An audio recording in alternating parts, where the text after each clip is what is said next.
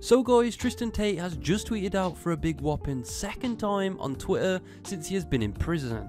Honestly, this is actually quite a serious tweet. Tristan explains the conditions in prison and he tweeted out saying, "Falsely in prison in this hellhole, I met a man. He was upset. His 2-year-old niece needed an insulin pump for a family he could not afford. The moment I get out, I will justify this situation. God has a plan." Now, if we look closely, Andrew did actually also tweet out earlier on this week, which no one picked up on, explaining how bad the prison conditions were in Romania. He tweeted out saying, "Pitch black, surrounded by cockroaches. Unable to sleep, I hunt in the dark. I await daybreak to count my kills." He then tweeted a following tweet saying, "I will emerge from the dark, roach infested dungeon, more ninja than ever before. They cannot break me." Now hear me out, these may be another one of Andrew's quotes that he likes to tweet out, however it all links to the prison.